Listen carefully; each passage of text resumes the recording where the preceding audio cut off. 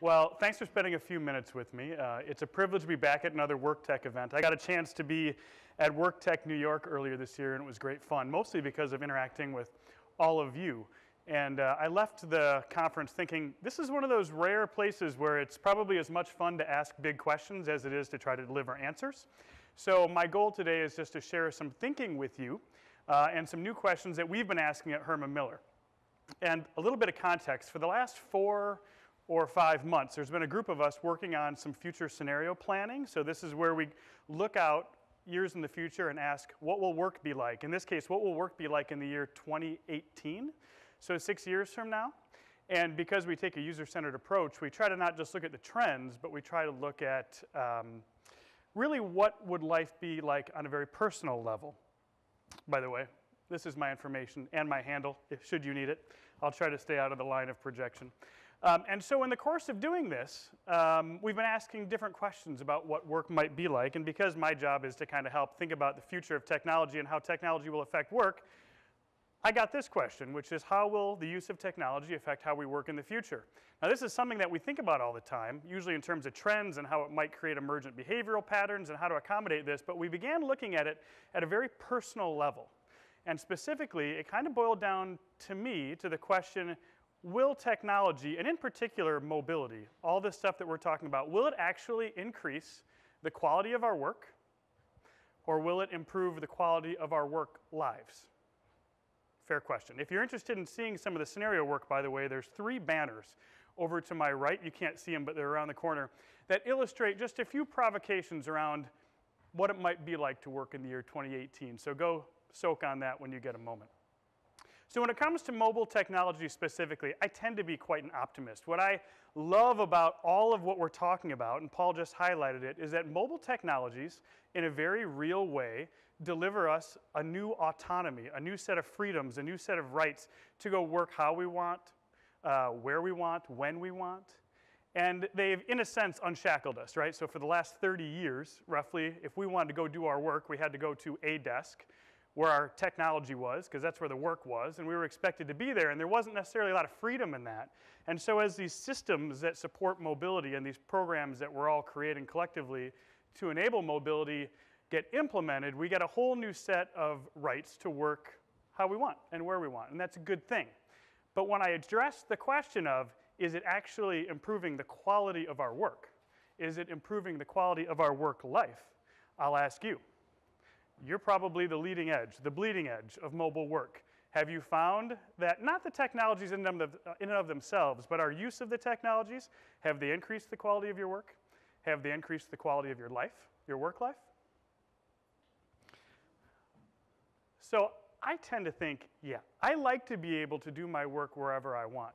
But I have to tell you, starting all the way back at WORKTECH New York, when I heard Sherry Turkle talk about this notion of attention scarcity, this idea that, boy, I'm not sure people are relating as well in an era of mobile technologies as they once were, because we have this tendency, even though we're sitting across dinner from someone, to be a bit distracted. And so we're seeing some concerning things, actually, even as optimistic as I am, about the ways that we become digitally distracted. Maybe you've seen some of these recent studies around sleep patterns and how sleep patterns are starting to become adversely affected by the fact that we have these things in front of our face before we go to sleep, or maybe by the bedstand, and that little vibration lets you know somebody in your world might be emailing you. So why sleep when you could possibly answer that? Or there's the notion of ADD and other sort of issues that actually relate more to brain function. So I was with a guy on Friday who has a background in cognitive science, and one of the things he was telling me is that there's actually some really concerning evidence being mounted around the ways that our use of technologies, and the technologies aren't bad, but our use of technologies and the way they change our thinking. Because in a sense, what he was trying to get through to me was these things are processors. And we've got a processor too built in, and occasionally we can outsource that processing a bit too much to our devices and stop thinking and stop communicating and stop relating. And if you really look, there is a mounting degree of evidence that are abuse, in a sense, of mobile technologies. And again, it's not the technologies that are bad, but the ways that we use them are causing some serious concerns around the way we relate, the way we think, and the way we behave. So the issue here, and I'm probably stating the obvious, is that when we got unshackled, when we took our devices out of the building, we took our work with us, right? So your work is with you right now. And if you're like me, you probably feel this tension around being present in the moment and knowing that there's a set of interactions and a set of demands that exist in your pocket or in your purse or on your lap that are also demanding your attention.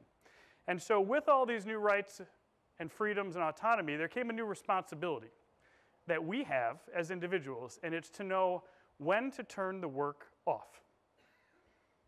And I'm not sure, based on our investigations, that we necessarily know how to do this.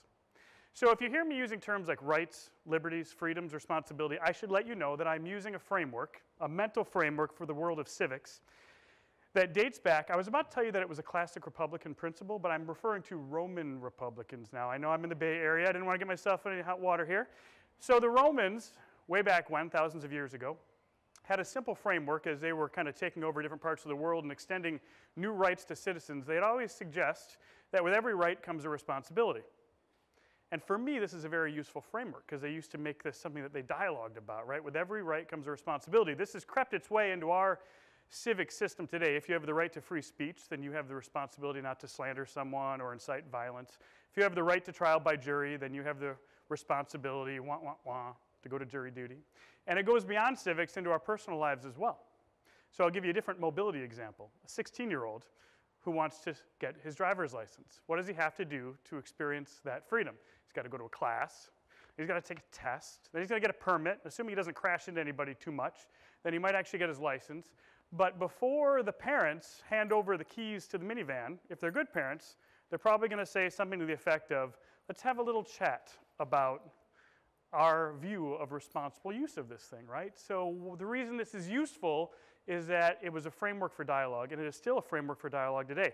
If you have new rights, you have new responsibilities. But as we think about mobility programs, and I'll use Paul's example before, when we talk about training, do we in fact broker a dialogue within our organizations about the healthy or responsible use of mobile technologies?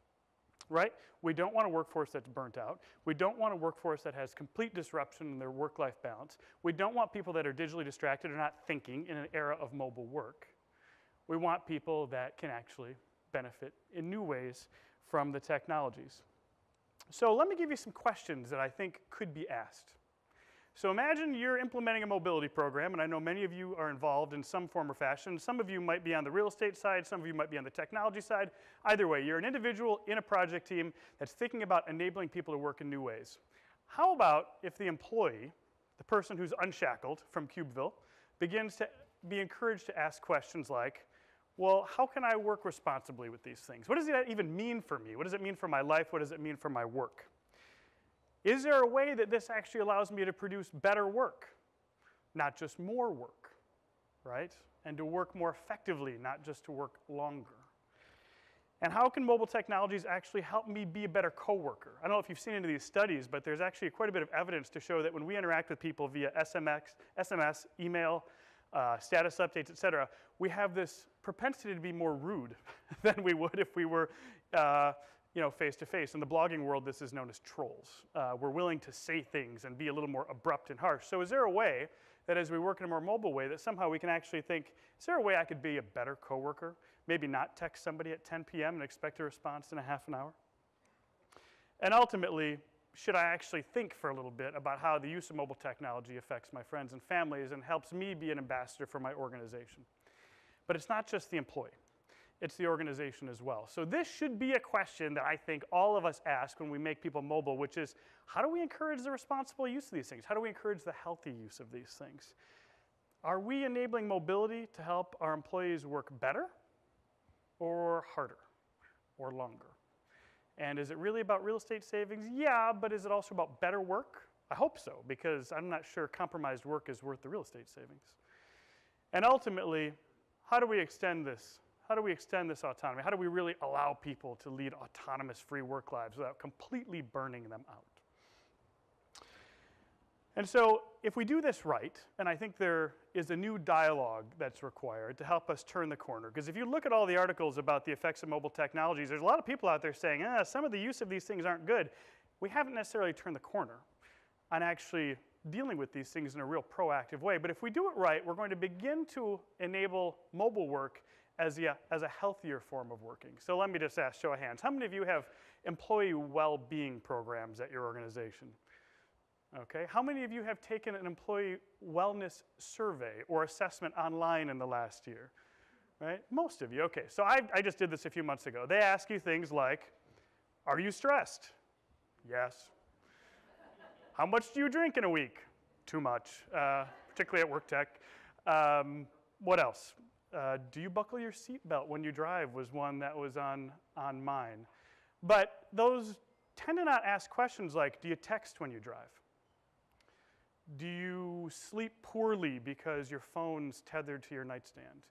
Do your employees feel like they can get your attention when they need to talk to you about something while you're looking at your phone? Do your kids feel like that you're present in their life when you take your tablet onto the soccer field? So ultimately, what we can do is take what we know of employee well-being and all of the great work we're doing around mobility programs and ask ourselves the question, as a primary objective to enabling mobility, can we create a sense of digital well-being and help people to work better and have better work lives instead of just working longer hours and doing more work? So I know these are kind of big questions, but in my mind, there's no better place to ask questions like this than WORKTECH, and there's probably no better set of people to actually turn the corner on this than us. Thanks.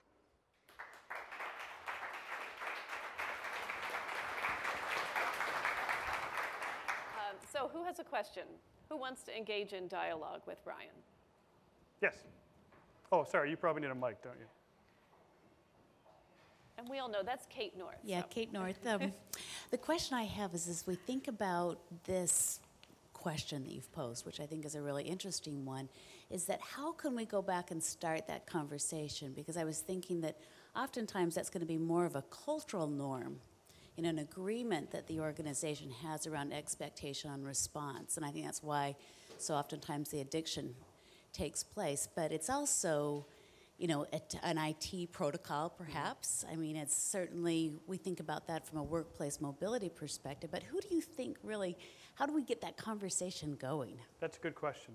So I think in theory, HR is probably an organization that could take a strong leadership role here, and to actually think about digital well-being as part of a wellness program, I think would be a good start, because the evidence is mounting that there's actually some addictive properties to this. And I have to admit, I don't know if any of you have felt this. Have you ever tried to put the devices away and felt like this twitch, almost like, I need to be checking this? So there's something beyond just like habitual patterns here. There may be something that's a little bit deeper. Having said that, I think at a much more practical level, I mean, this is a group of leaders that exist in this room. And in fact, I tend to think as I meet all of you that anybody could get up here and probably present something fascinating.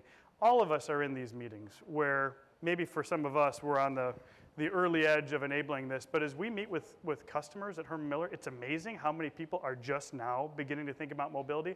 I just think it's worth entering the conversation and asking the question, okay, so driving purposes for these programs, is it real estate? Yes, we know it's real estate. Is it enabling the demand from employees to BYOD and to work how they want? Yes. Is there a way that the organization would be better served by somehow talking about healthy practices and maybe making explicit, hopefully, what may be a tacit bargain today? I don't mean to sound negative in this, because like I said, I'm a bit of an optimist, but I do think there's this little implicit deal going on where it's like, yes, work wherever you'd like, work however you'd like, and we'll get a hold of you whenever we'd like. There's this little subtle, well, I think they're going to be working harder. And working harder isn't necessarily bad. Burning yourself out and compromising your work, that's bad. So I think it's up to us, long story short, to be willing to raise a hand and go, is this like good for our employees? Are we doing something good here? Okay.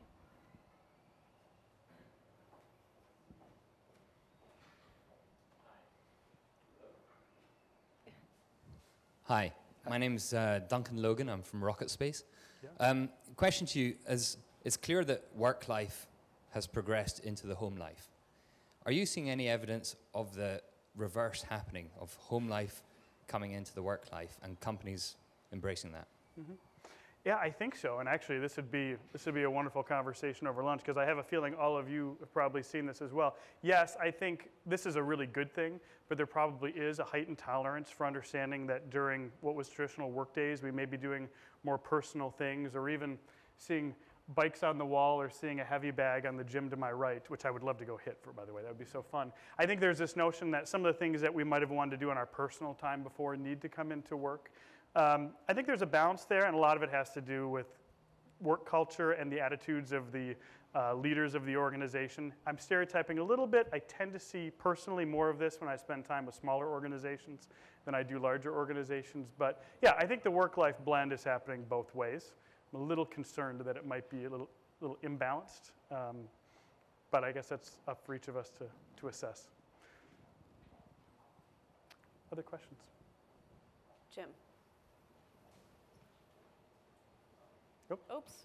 Sorry, Candace, then Jim. Hello, Candace Balabek from Cisco. I have a question here. You know, I like your title, Escape from Cubeville, and I kind of look, well, Herman Miller was kind of responsible for Cubeville.